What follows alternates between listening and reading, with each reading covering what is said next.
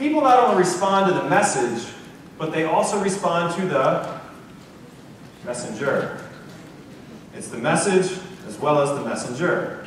I'm going to show you a few emails on my screen here over the next 20 seconds. And I want you to tell me what the message was and who's the messenger.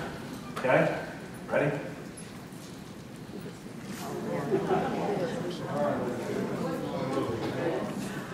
Okay.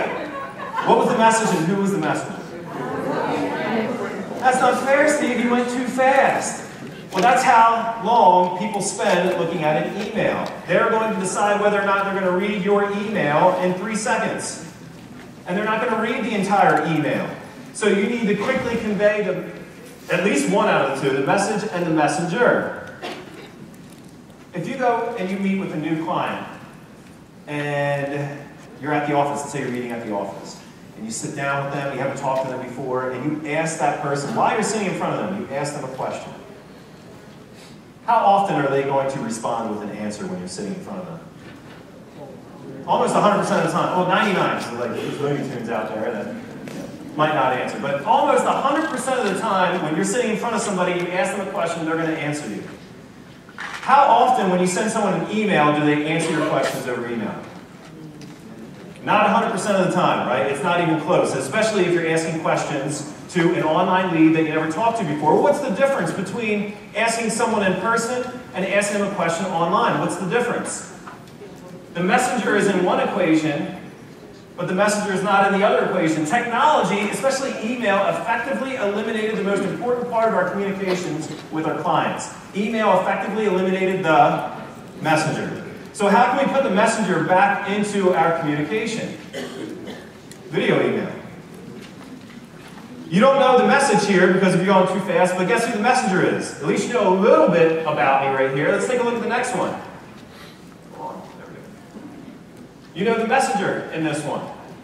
Now you're thinking, okay, what the heck are they going to say? And you're curious, and you're going to click it. You're going to click that. Every time I've gotten a video email, and that, A, I clicked on the video email and hit play, but B, if that video email started with something like, hey Steve, do you think I'm watching the rest of the video email? Yeah, because they're addressing me personally, because this just added the messenger back into the communication. And I'm going to listen to the rest of the message, and I'm not going to skim that particular email. The visual element of it is just so powerful, and it also builds rapport with your clients too. I'm going to play this message right here though, and it's going to blow you away, the strategy, because this is the third way. We talked about the four commonalities of highly rated responses. And we talked about how you can showcase a level of expertise, create a sense of urgency so far. This is creating a personalized follow-up. Watch this.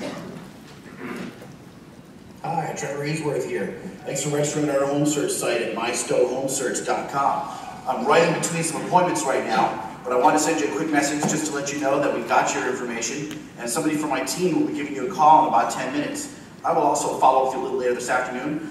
In the meantime, there's a few links down below the video here that you can click on with some information, and we'll talk later today. Hope to see you up on the mountain soon. Thanks a lot. Make it a great day. Now, before I explain what he did right there, is anybody bothered by the portraiture aspect ratio? Because some people are like, it has to be landscape, and I'm a photographer. My passion is photography and videography to a certain extent as well. But I want you to grab your phone right now and think about how you're holding your phone. How many of you grab your phone and hold it like this? Nobody, right? You grab your phone and you hold it like this. Do you think most of the time when you send someone an email, they're checking it on their phone or on their laptop or desktop? They're checking it on their phone. So that, in my opinion, is the correct orientation to send a personalized video message. Because some people, after I showed this before in a previous presentation, they came up and they're like, yeah, but you filmed a portrait, you should never do that. That's like a faux pas. That's not true. It depends on the intent. It depends on the recipient. But here's what's so slick about this.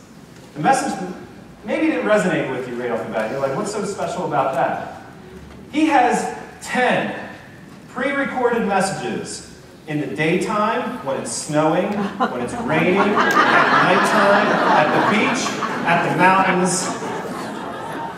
And when a new lead comes in, no matter what system he's using, now he happens to be using BombBomb, there's other systems out there. I use BombBomb myself, I think it's an amazing video tool. And I use that for all my communication, it's super easy to do. So in his BombBomb, he has 10 pre-made messages. So when he's at a closing and he can't get back to a lead quickly, knowing that you have to follow up within 5 minutes or less, he just takes out his phone, selects yeah.